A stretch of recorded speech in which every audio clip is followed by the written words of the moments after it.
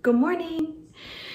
Phew, it's been some really busy days, but I'm starting to get back on track and I'm thinking about helping out my daughters as they start their new lives with new jobs and new schooling.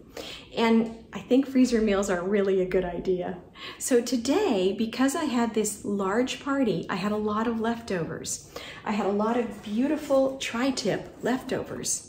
And we have had just about enough of tri-tip for lunch and dinner and breakfast. And I'm gonna make a refrigerator freezer meal. Now let me tell you what a refrigerator meal is. When I was growing up, my mom used to say, tonight we're having a refrigerator dinner.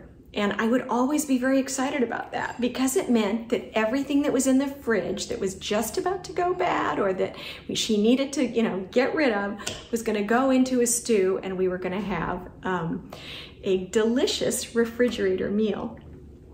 And I think that comes from the fact that she grew up during the Depression and her parents did not waste one thing. So I've inherited that a little bit. I don't like things to go bad.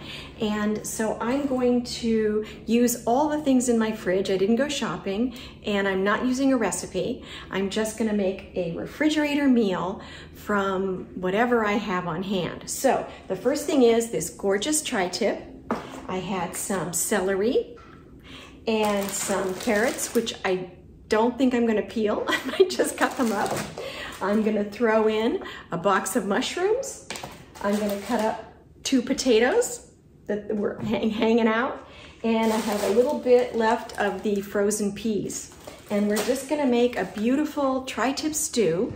And then I'm gonna bag it up with a special receptacle. Wait till you see, I've got something new. And I'm gonna send it over to Jenny's for a freezer meal.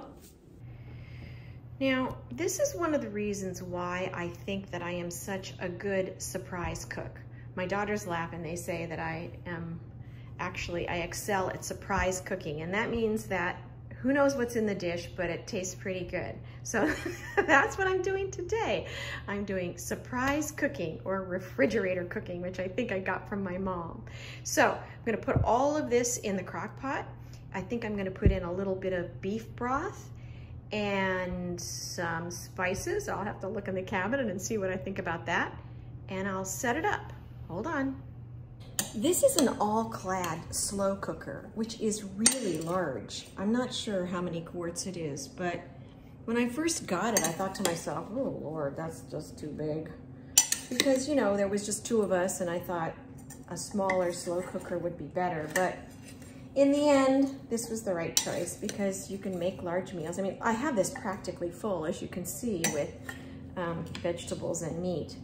This is gonna be enough of a freezer meal for Jackie and Jenny and me.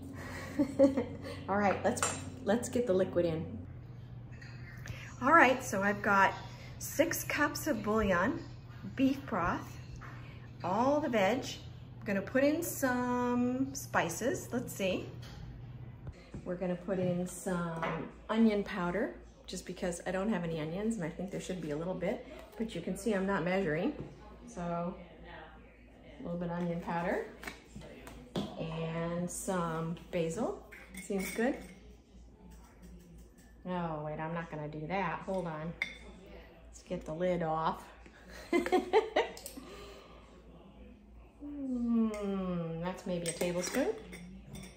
And some oregano leaves, dried oregano. Ooh, that was a lot. All right. Now let me stir it up a little bit. I'm gonna turn it on, low for about 3 to 4 hours. We'll see how it turns out.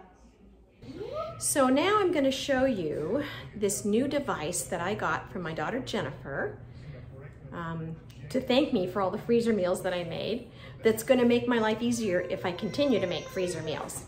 And it is a bag holder. Do you remember how I had that problem where the bag went like this and then all the contents fell on the floor? So this is a bag holder that's gonna allow me to put stuff in without having to worry about the stability of the bag. And I won't need to enlist another person to help me either. So let's take a look. All right, so here we go. I just got these in the mail. So they look like this. You just sit them up like this, kind of like little ears. And then you need a bag. Hold on. So then you put the bag in between these two posts and you pull it up into these little holders like that. Can you hear that I have the angels on in the background? Shohei Ohtani's pitching, so I'm excited. All right, now I'm gonna put the freezer meal in the bag. So then we're just gonna put this in. Okay. So far, it looks like it's doing a good job. I feel like it's pretty secure, so I'm not worried about things falling out or falling over, which was my other problem.